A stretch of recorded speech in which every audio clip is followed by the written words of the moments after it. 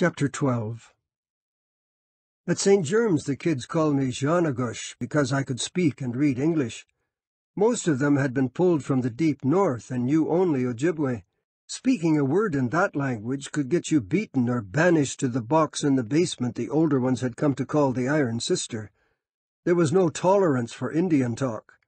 On the second day I was there, a boy named Curtis White Fox had his mouth washed out with lye soap for speaking Ojibwe. He choked on it and died right there in the classroom. He was 10. So the kids whispered to each other. They learned to speak without moving their lips, an odd ventriloquism that allowed them to keep their talk alive. They'd bend their heads close together as they mopped the halls or mucked out the barn stalls and speak Ojibwe. I learned that ventriloquism eventually, but in the beginning they saw me as an outsider. I didn't mind that. I was sore inside. The tearing away of the bush and my people was like ripped flesh in my belly. Every time I moved or was forced to speak, it roared its incredible pain. And so I took to isolation. I wasn't a large boy, and I could disappear easily. I learned that I could draw the boundaries of my physical self inward, collapse the space I occupied, and become a mote, a speck, an indifferent atom in its own peculiar orbit. Maybe it was the hurt itself that allowed me that odd grace. Maybe it was the memory of my grandmother's frozen arms around me, or that last glimpse of my parents disappearing into the portage at God's Lake. I don't know. But in my chrysalis of silence I turned to Jeanagush books and language, finding in them a path beyond the astringent smell of the school. The nuns and the priests took me for studious and encouraged me to vanish even further into my self-imposed exile. It was easy. You couldn't be a kid under that regime. There was no room for any kind of creativity to flourish. Instead, to survive, we mimicked the cloister walk of the nuns, a relentless mute march from prayer to chapel to physical labor. Arden Little Light was a skinny OG Cree kid with a bad limp from where a trap had sprung closed on his ankle. His family lived so far back in the bush they couldn't get him out to a hospital, so the break in his bone had healed all ragged and calcified, leaving a ring beneath his skin like the bumps on a sturgeon's back. He always had a runny nose, and he wiped it with the sleeves of his shirts.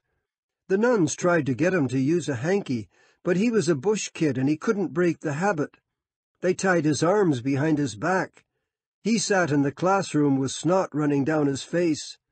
When he cried and made a goopy pool on the floor, they stood him up and strapped him and sat him back down after scraping at his nose with a coarse rag.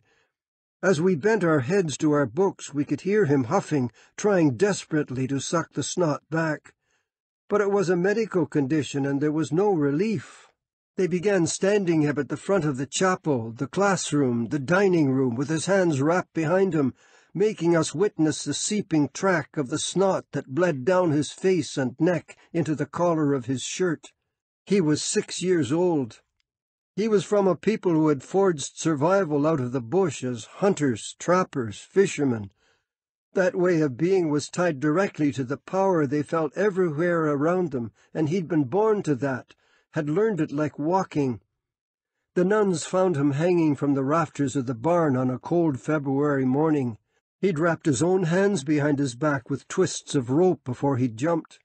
They buried him in the graveyard that crept up to the edge of the bush. The Indian yard, that's what the kids called it. Row on row of unmarked graves. Row on row of 4- and 5-foot indentations like a finger from heaven had pressed them down. Dips in the earth, holes they fell into. Sheila Jack.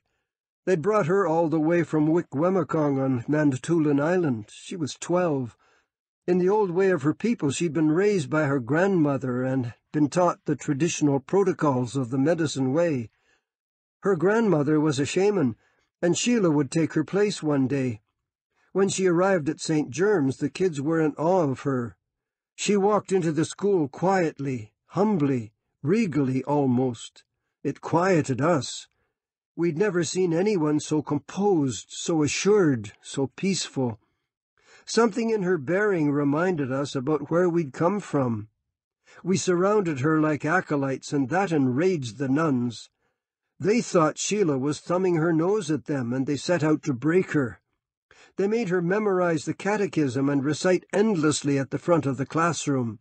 If she made a mistake, they struck her with a ruler, a strap, or a hand, and made her start over. She recited during meals, while she worked, while she walked. She wasn't allowed to speak to us. Her voice was consigned to the repetition of the texts. They woke her up from sound sleep and made her stand in the dormitory and say the words. When she began to mumble to herself, we thought she was still at it. Then we began to notice that her words had no meaning. She'd walk the halls of St. Germ's muttering incomprehensible phrases and then burst out with a wild laugh, hitting herself with stinging slaps to the face before she returned to her vacant-faced mumbles. She lost the composed grace she'd arrived with. She got wild-eyed. Finally she wandered away into the bush. The nuns found her 3 days later, knee-deep in a bog, reciting, giggling, reciting again. That's what she was still doing when the car came and took her away to the crazy house. Shane Big Canoe. They brought him to St. Germ's wrapped in ropes. When they untied him, he promptly ran away. I remember standing along the rail of the stairway with a dozen or so others when they brought him back. 2 burly men from town had wrestled him into Father Quinney's office. We heard slaps, the whack of fists on flesh, the sound of wrestling and the crash of furniture. Then silence. When they walked him out past us, Shane's head was down and he didn't struggle. He plodded like an old man propped up by the elbows. They led him to the basement and locked him in the Iron Sister for 10 days. It was called contrition. "I wouldn't want to be him," one of the kids whispered. "No one comes back from there the same, ever," said another. "Perry White Duck said it's in the furthest, darkest corner, and the rats come at night and try to get you." "He's gone, right?" a girl asked. "Yeah, he's in the Indian yard. He didn't come back from his second trip there. He said it was so cold you breathe ice fog." Shane Big Canoe was 13. His family was Métis from Saskatchewan, and he was 800 miles from home. When he came out, there was no more fight in his eyes. He held his raw-boned hands with their big knuckles in front of him, wringing them. He kept his head down, staring at his shoes.